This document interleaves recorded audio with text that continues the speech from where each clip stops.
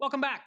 I'm Nate. Today I want to talk about building toys. My son Riker has always been really good at breaking things, crashing cars into each other and tearing down towers. But one of the things he's struggled with has been building things and putting toys together. Today I have 6 different toys that have been very helpful for Riker in learning how to build things. Some of these toys have been helpful for teaching Riker patience, and others have been really good at helping his hand-to-eye coordination or his dexterity and motor skills. I'm going to start with the toy that has been most difficult for Riker to build with and go down the list to the things that have been the easiest to teach him how to build stuff. One of the first toys I started trying to get Riker to build was Legos. I have lots of Legos and I've been collecting Legos since my son Bishop was very young. So since we had Legos on hand already, I tried to get Riker to put Legos together. And I'd get him like some larger pieces, some of the bricks, and try and see if he could put them together. Building with Legos does require a lot of hand-to-eye coordination. It also requires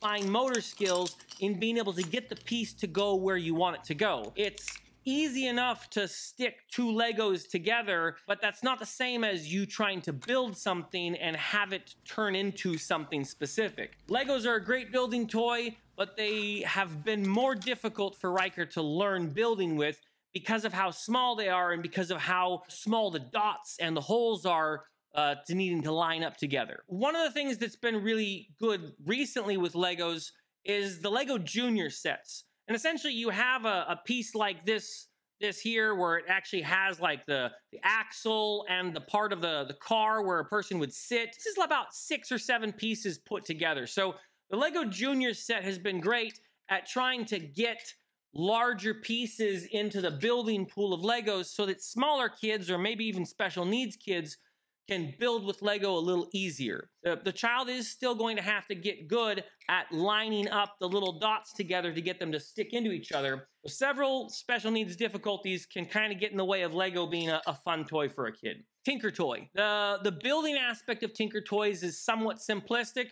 You basically have these bars and then you have these structures that have holes in them.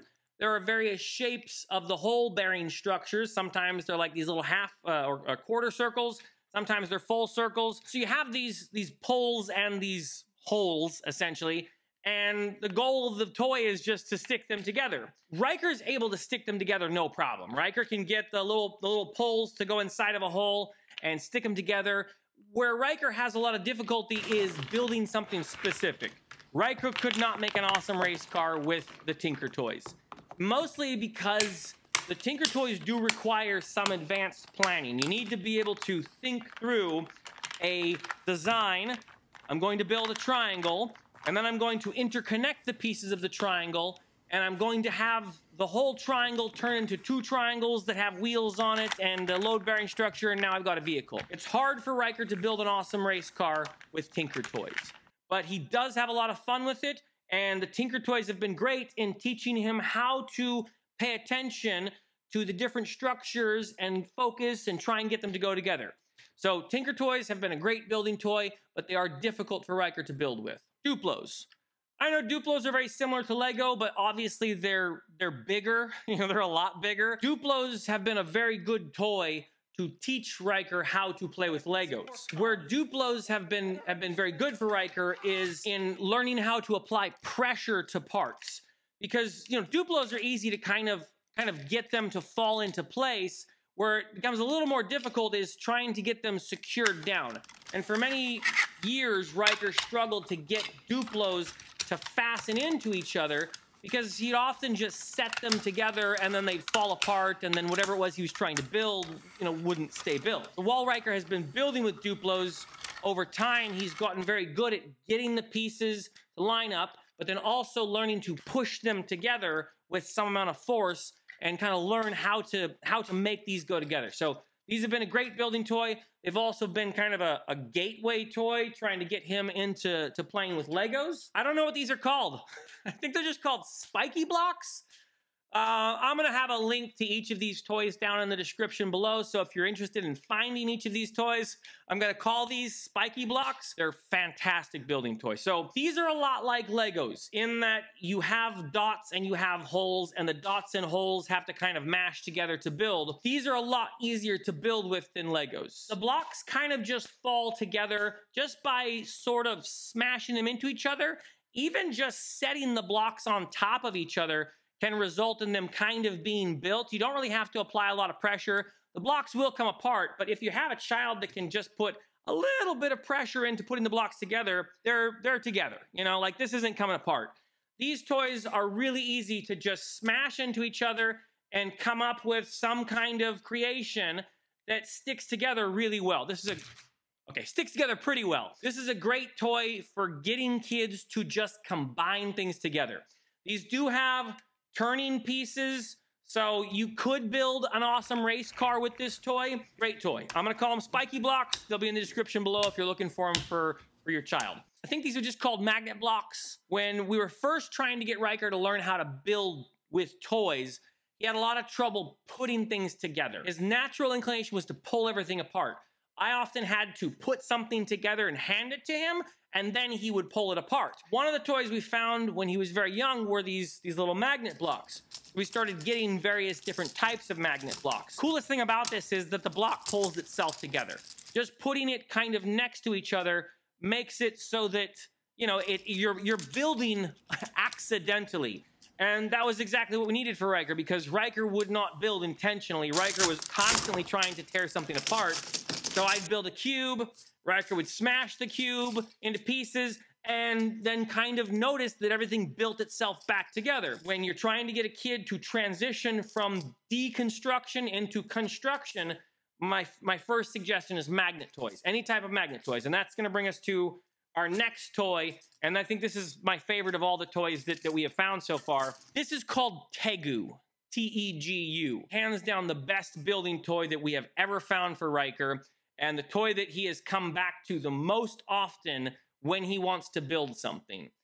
These are magnetic building blocks that also have wheels. The reason why these are so good for a special needs child, one, they're a magnetic toy, so they automatically go together. So if you have a special needs child who's stuck in deconstruction and tearing everything apart, just playing with 6 of these blocks is going to get the child to accidentally build.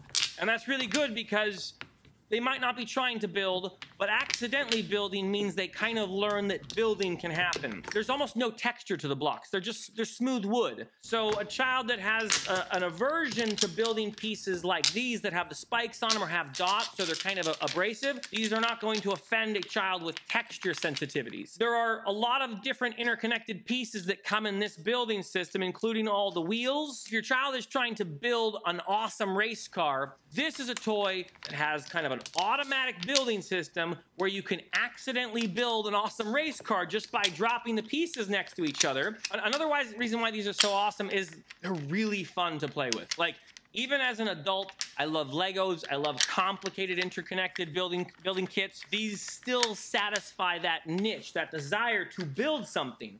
You know, just like taking a few of these blocks and twisting them and turning them around and getting them into a different shape. So you have all these triangles and these trapezoids that are all part of the same interconnected block building system. You can stick these together. We've been collecting the Tegu blocks since Riker was about 3 years old, and he's been able to play with them since about that time. At first, of course, he was always trying to take them apart, but very quickly, he realized that they kind of put themselves together. So these were a toy that Riker could accidentally build with. As he's gotten older, some of the more simplistic magnet block systems he's kind of gotten bored of, and he's lost interest in playing with them. But these, because there are so many different design blocks and there are so many different ways to stick them together, they've stayed very interesting to Riker. That's 6 different building systems that are great for special needs kids. They've been very helpful for Riker in teaching him how to go from deconstruction to construction. If you've found any building toys that have been particularly helpful for your child and in teaching them how to construct things, please list them down in the comments. I'd love to take a look at different toys I'd like to get other toys for Riker. We always like trying to find new building systems. If you like this video, hit the like button, subscribe to the channel. I'll have some more videos like this about some of the things that we've learned in trying to raise Riker. If you're looking for any of these building toys, again, I'll have a link down in the description below. You can take a look at them and pick them up for your kid. Thank you so much for watching. May God be with you. You gotta turn my face the right. There we go. Now I can see where I'm driving. So who's inside the red Ferrari? Elmo. Okay, Elmo. And then the Oscar the Grouch in the trash truck. The Grouch trying to steal your trash cans. Okay, and then this is not Grover. This is Cookie Monster. This is not Grover. It's beautiful Cookie Monster. He has fur. Who's a good guy?